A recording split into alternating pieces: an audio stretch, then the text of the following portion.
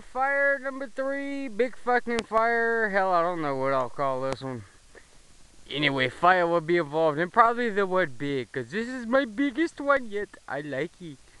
I can't get close unless I'm throwing shit on it, then I have to get away. 1, for the heat. 2, because I don't know what's in half of this shit.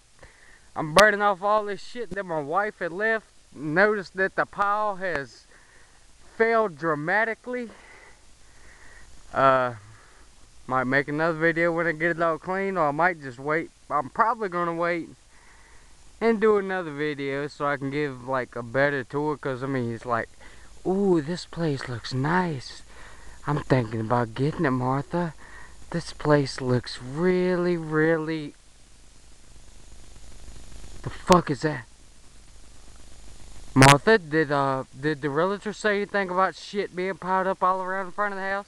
Well, no, honey, he didn't. Well, what the fuck is that shit then? That looks fucking terrible.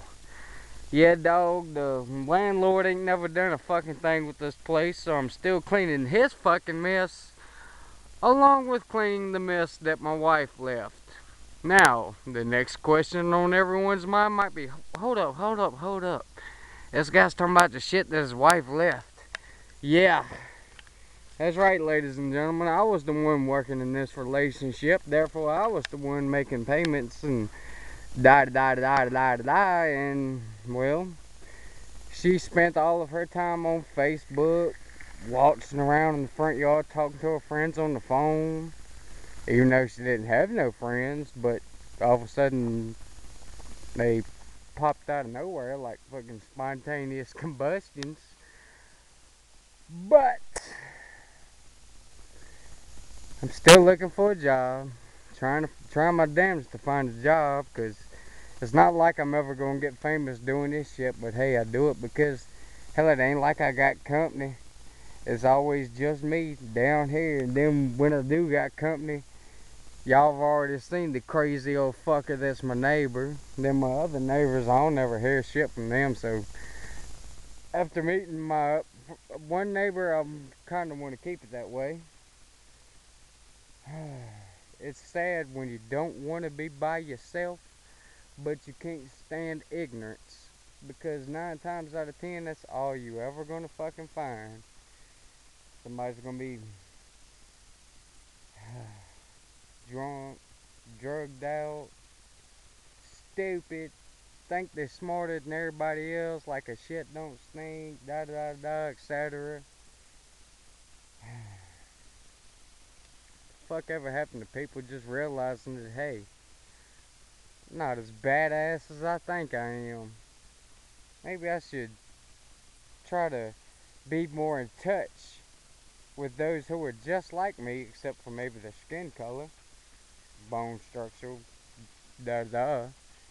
But instead of thinking that I'm so much better than everybody, maybe I need to try to unite with everybody. I don't know. All I know is I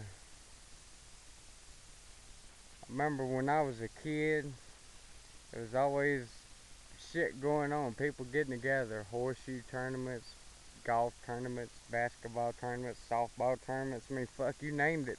People was always getting together over this shit. Here in Martinsville, all we got left is sport lanes. We used to have that, Druid lanes, the 2 bowling alleys. We had DJ's Billiard Club. We had Skeets. Skeets had some pool tables.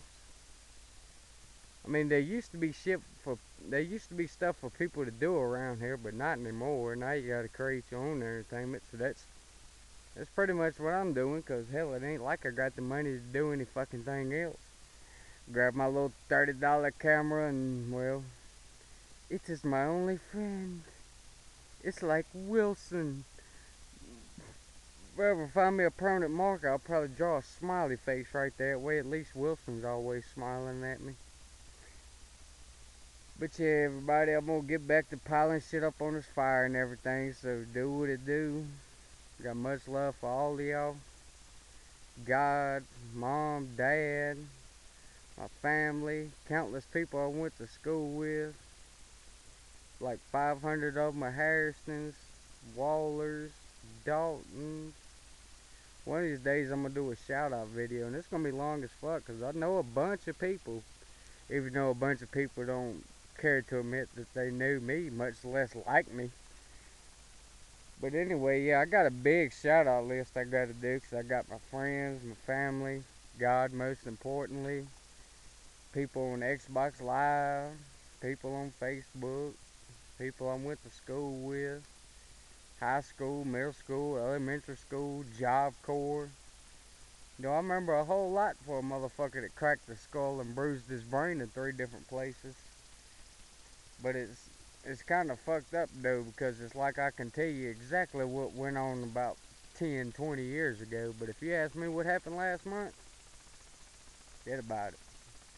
Ever since I cracked my skull, it's just been all fucked up. But you know how the government is? Oh, he's good. Put him back out there. He can still make us more money. Which hell I'm trying. Because I know y'all getting more of it than I do. Hell, as soon as I get it, I gotta give it to y'all. And I'm getting it from y'all in the first fucking place. So, yeah. Uncle Sam's pretty much got us by the balls. Always has. Always will. Not until a revolution ever does actually come. And I don't think I'll see it in my lifetime. I wish. Wish I could finally see the people stand up. I mean, that's like the shit I seen on the news today.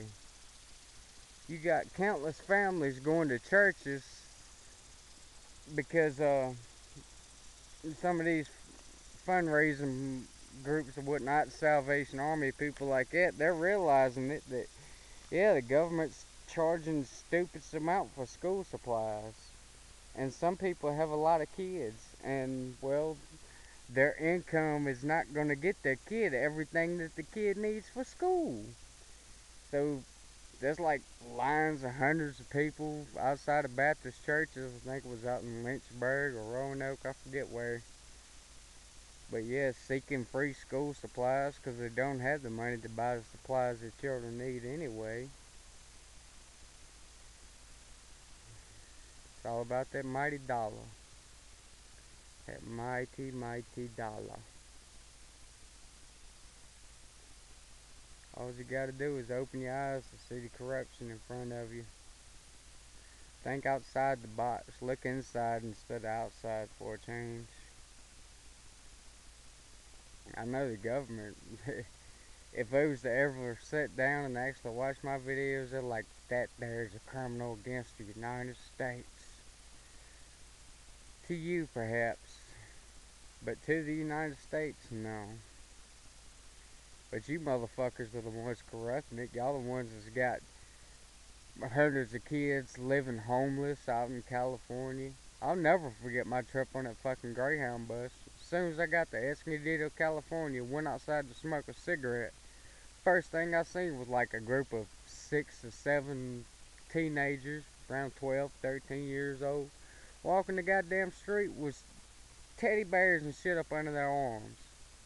My sister finally got there about 2 hours afterwards, and I asked her, I was like, sis, why am I seeing a bunch of kids walking the streets with stuffed animals under their arms and stuff? She looked at me and said, Cecil, because they have nowhere else to go. Or they have nowhere to go. I'm like, damn. That's why no matter how bad my life gets, yeah, it stresses me out to no end. But then when I start thinking about how bad my life is, I start thinking about how much worse somebody else has got it. That brings me down even harder. But yeah, it's fixing to start raining, so this is Cecil Perkins, aka CDP Mimic, aka Worthless Poet, aka who gives a shit.